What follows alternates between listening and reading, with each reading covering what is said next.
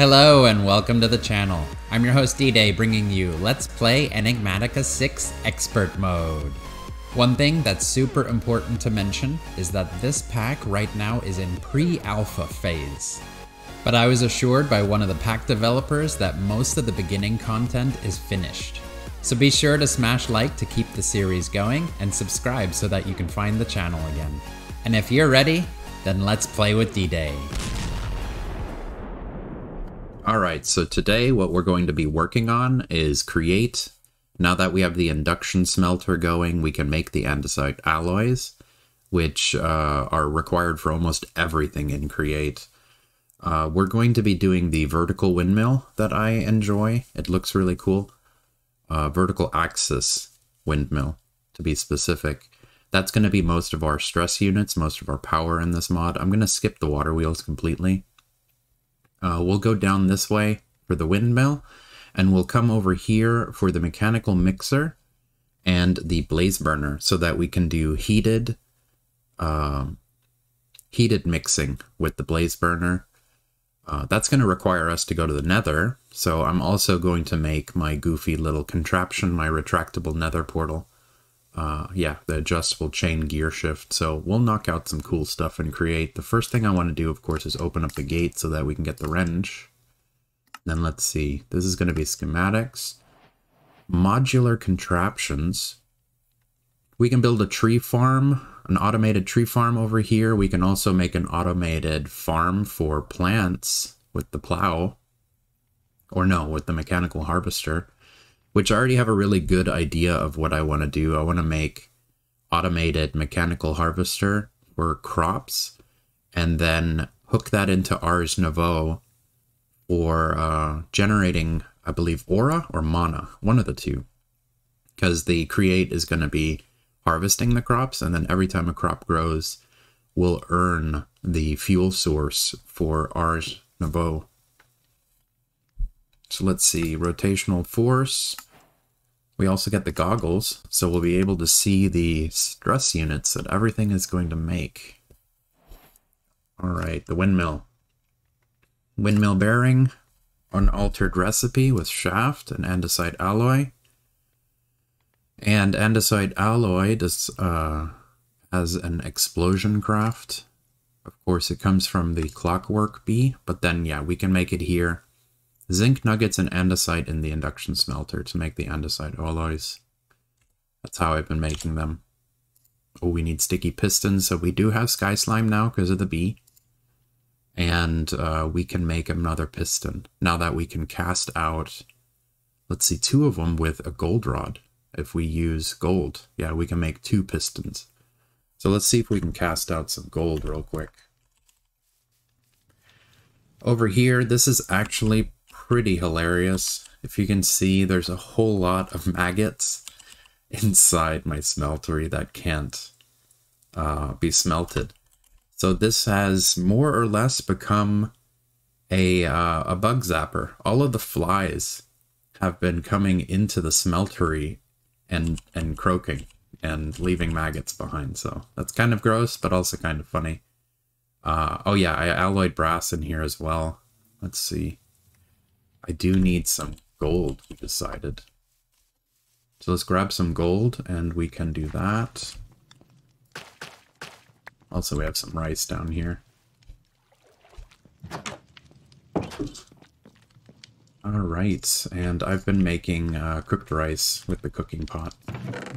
So let's see, gold, I don't think we have any nuggets. So let's just go ahead and toss these 14 in there. And let's go with sticky pistons. We're going to need lime balls.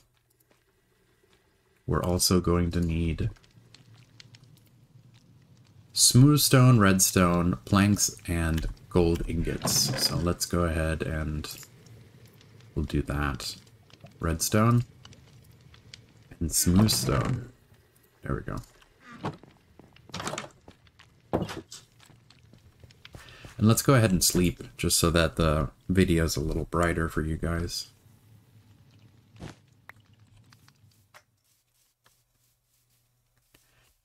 Alright, does gold mix with anything in here? That's going to be the big bummer. Let's go ahead and get rid of the maggots. So many.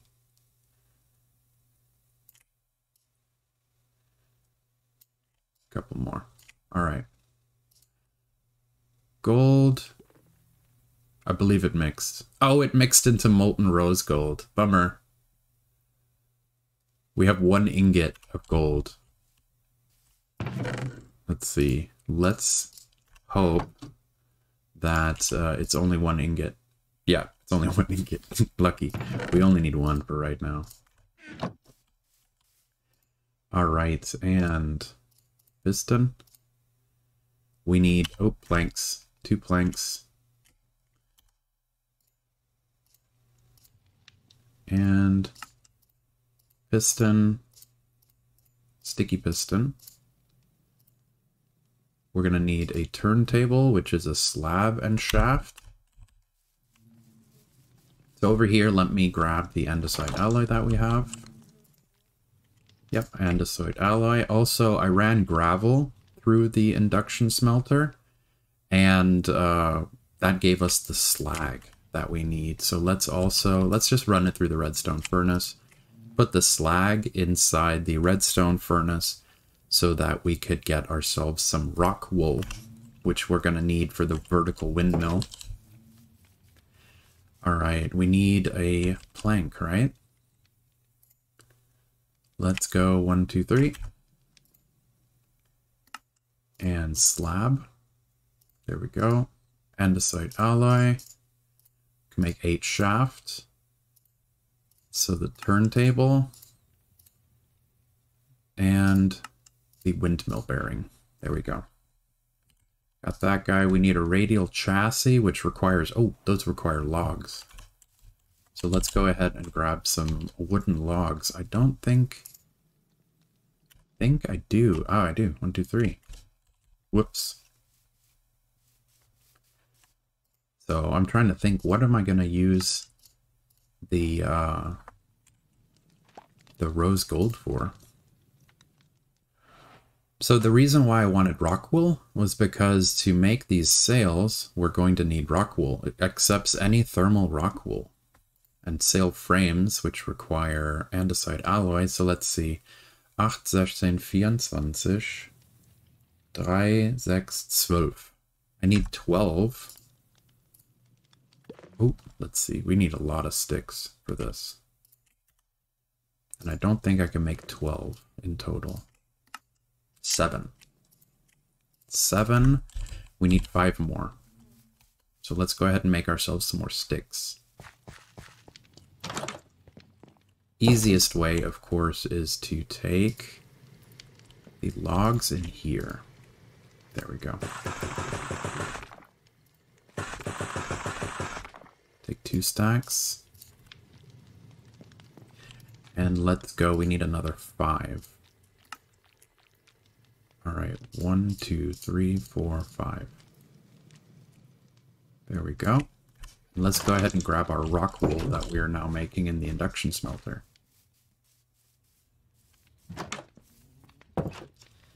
And by induction smelter, I mean redstone furnace. There's our rock wool. And is that 12? 12. 8, 16, 24. 3, 6, 12. Yeah, we need 12 of these guys. So that's all of the ones that I wanted to use. The rock wool, I guess we could use rock wool instead of regular wool. I believe it looks exactly the same. So where I want to build this, let's see. I believe we need one of the quest rewards. That's true. The windmill gives us super glue. That's what I needed. I needed that as a quest reward. We also get an epic box. Is that all of the rewards so far? 16 shaft. Okay. Need 16 shaft for us. I believe we can... We need to hold more than 16, yeah. Rare and kelp, cool. So we do get kelp as a quest reward. Our inventory is full, of course. Put the piston and the sticks up, the rice. Oh, we can put the goggles on. Bloop. We have our wrench. Put the sticks up. There we go. Alright, so I want to go up onto the roof. And I already have an area mapped out where I want. So let's see, we need to put down the windmill bearing. Let me check this guy out for a second. Alright, so to be able to move the stress units, we'll make these cogwheels as well. We need buttons, and I believe we need planks and buttons. Okay, so we need a bunch of buttons. Let's go ahead and go ham on buttons. Alright. And let's make some small cogs and some large cogs, right? We need 4 more. 4 and large cogs. Oh wait, does it want 8 for the quest? It needs 4 for the quest, okay. Because I want to also unlock the quest while we're doing gearbox. Andesite casing. Planks, logs. Let's grab some more planks. Let's also grab 2 more of these guys for the quest, and then andesite casing, and then gearbox. And then gearbox, we need to make this guy a vertical gearbox. There we go. The andesite age. Alright. So down here, I kind of want the stress units to go this way. There we go. So it's attached to the bottom of this guy. And now we need to hop up top. Let's grab 1 piece of dirt for right now. All right, 1, 2, 1, 2, 1, 2. Yeah, this is where I wanted it. So this side is already sticky. We're going to use rock wool, 8 of them. And we're going to use super glue. Oh, I don't think I can offhand this. So the first one should be sticky. Super glue, rock wool.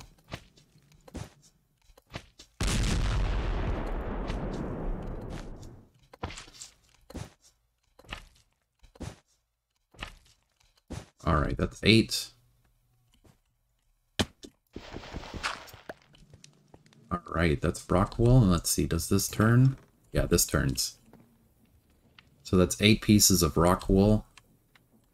And rock wool does count. That's one thing I was worried about. I knew wool counted, but I was worried rock wool was not going to count. But it does. 512 stress units by itself. This is going to be the part where I wish I had real scaffolding. Alright. So let's move these sails now. Nope, I knew it was going to do something weird. There we go. Now we can do this. Move over to the side. There we go. Up. We're going to go 3. Kind of cool that they added this arrow. Alright, and our last one here. So what I'm going to do is I'm going to take the pickleweed, turn it into cyan dye. We turn the purple amaranth into purple dye. We can go make a design on it. Alright, I can't reach higher, so I'm going to do that in a little bit. And we're going to alternate.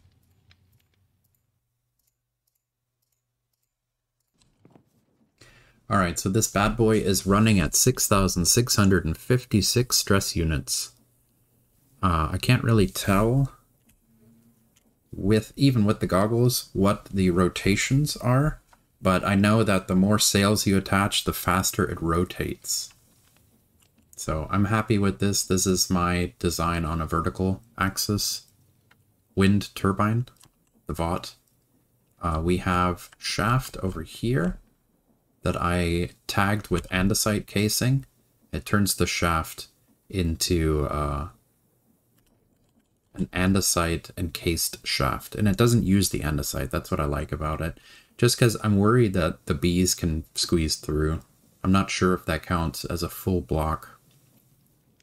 But here we're going to have to put down another vertical windmill so that we can angle the stress units down from this point, and then we'll start working, create stuff on this wall here. Let's see in the quest book where we're at next. In the quest book, create, yeah, we did the andesite casing, the cogwheels. Oop, no, I don't want to pin that in the gearbox. All right, so we have cool stuff like the mechanical belts that we can work with now. We can do the adjustable chain gear shift to go towards the rotation speed controller. All that is good. We need to do crafting. So let's do this one. Okay, Farmer's Delight. The millstone. We can make a millstone, which seems easy enough. Copper gear. Let's grab some copper. Oh, neat. Powered latch. Analog levers. There's our copper gear. And what else did we need? Okay, we made sails, encased fan. We need the millstone. We need smooth stone slabs. I think I put those in here, yeah. Oops. There. We got the slabs, and we can make the millstone. Alright, so we have a millstone now. Which, honestly, since we have Tinker's Smeltery and that does our doubling, we're not going to need the millstone. The next quest was going to be, yeah, the encased fan, but we can go down towards the mechanical press. And the only reason really why I'm making these is because I want the progression, the quest progression. Whisk, 1, 2, 3, 4, 5 plates. I think we have extra iron plates though. Alright, so a propeller. We can make the encased fan since it's one of the recipes, or in the quest book. We can make a block of iron, and we can make more cogwheels to make the mechanical press. There we go, and then the mechanical mixer requires a whisk, and mechanical mixer. Now the press and the millstone aren't going to be important. Let's put these guys up for right now. The whisk, the mechanical mixer needs the basin. So let's make the basin for it real quick. And then also, we can make the empty blaze burner. So we need iron bars. Let's just take these.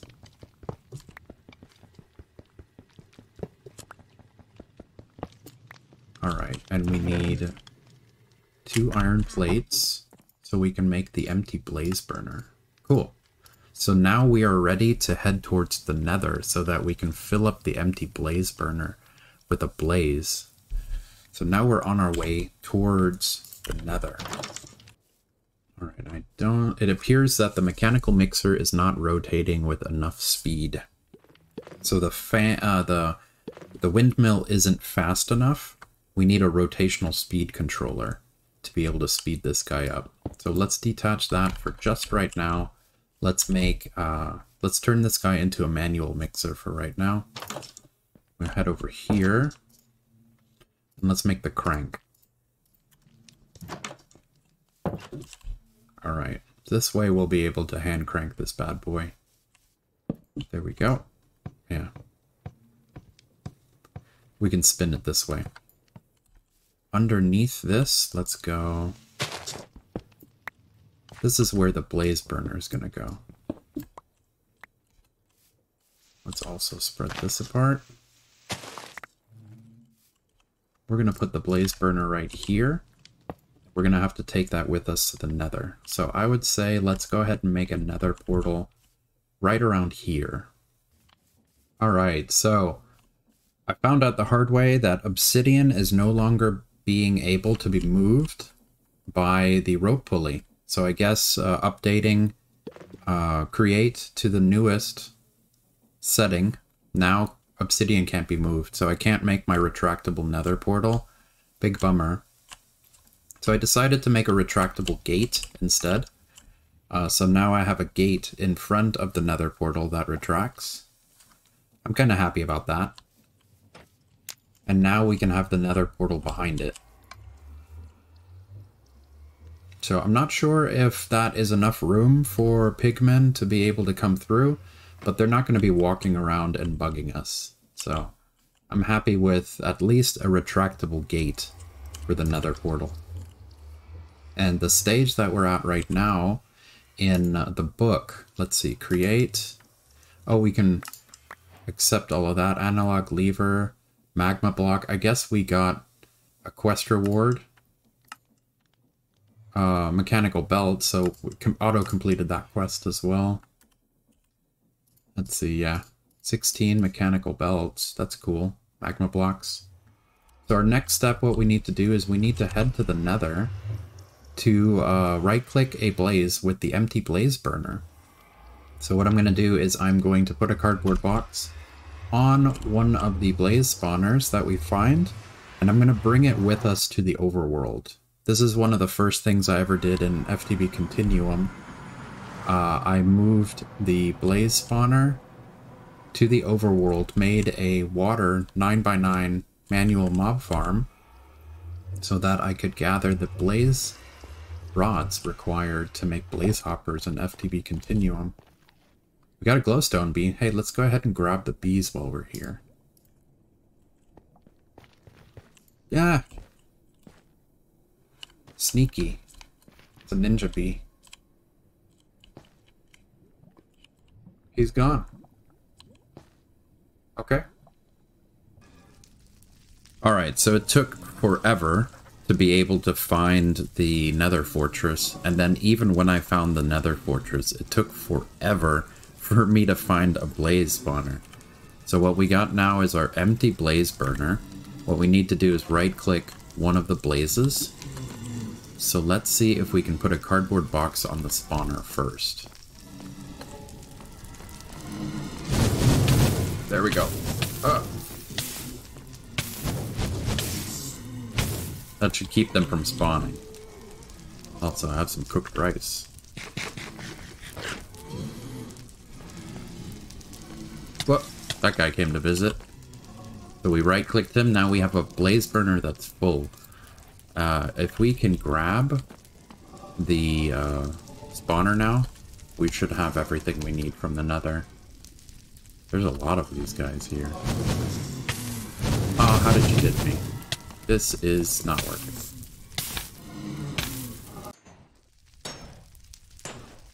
Alright, so we're back from the nether, and I went ahead and I switched out the pillager spawner with the blaze spawner that we have. And as long as we have one ingot of molten fluid inside, whenever the blazes are spawned, they'll start taking damage. And when they take damage, they spill out blazing blood into these Tinker Smeltery. So what I've been doing for right now until we get filters going is I've been putting down buckets, making sure blazing blood is at the bottom, and filling the buckets this way. The whole reason why I wanted to do this was now we have a fuel source. We can use the blazing blood to power our Tinker Smeltery at 1500 degrees now. So it's an unending supply of fuel for our smeltery.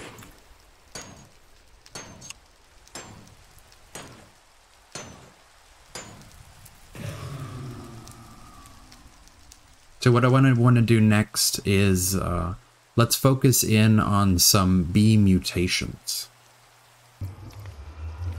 Alright, so we'll free the hellish zombie here and the ICB here. Oh, and what I just realized is that the hellish zombie requires a mushroom to pollinate.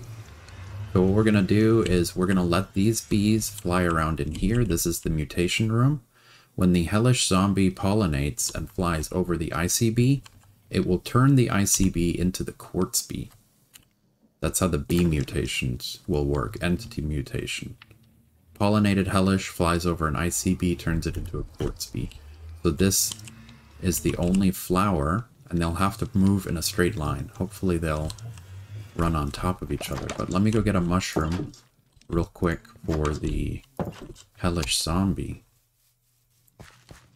I don't think I picked up any soul sand. Let's see, mushroom. gotta have a mushroom. Yellow shimmering. Let's grab the magenta. Let's also grab... We need... Coal.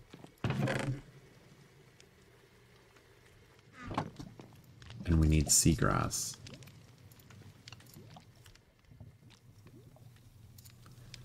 Shears.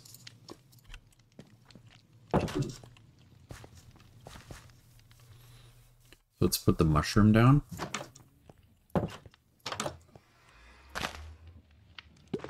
He should like that. Let's go shear some seagrass.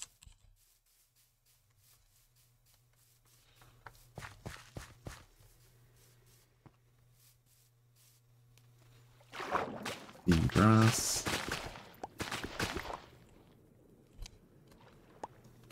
Alright, 9.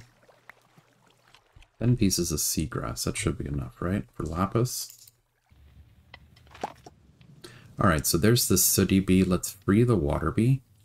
We're going to feed this guy a block of coal. And this guy seagrass. And let's see. There we go. We made the lapis bee. And we'll let the lapis bee fly around here and grow up.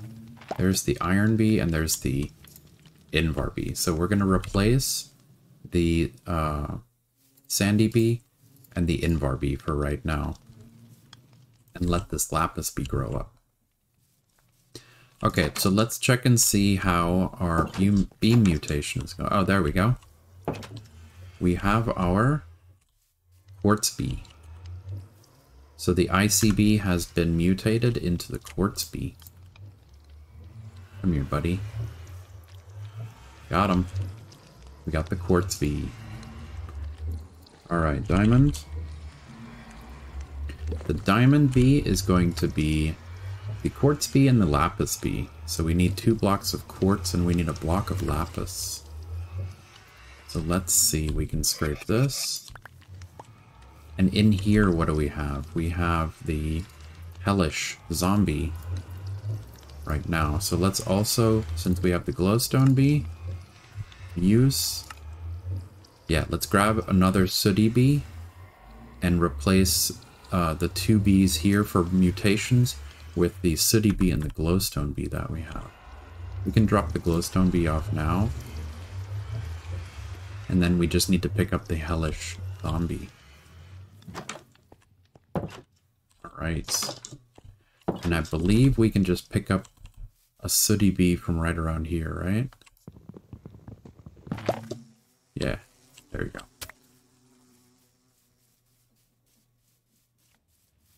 Go ahead and put this guy in here.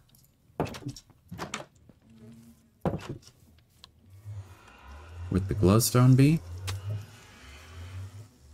Glowstone. Use. Yep, any flower. So they'll both use flowers. The sooty bee and the glowstone bee. And I just need to pick up the hellish zombie real quick. Alright, there's our lapis bee. Our lapis bee is grown up. So let's go ahead. There we go. And there we go. There's our diamond bee. Perfect. So now we have quartz, lapis, and diamond. We'll let the diamond bee grow up. We can do 1 more bee. We have another slimy bee. We use the diamond bee with a slimy bee. We can get the emerald bee.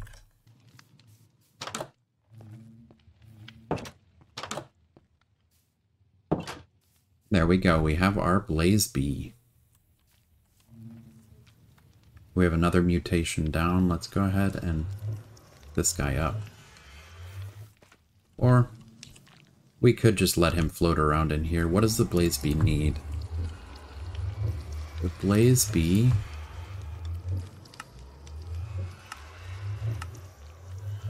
Really? That is absolutely silly. The blaze bee, to produce its honeycombs, requires magma cake.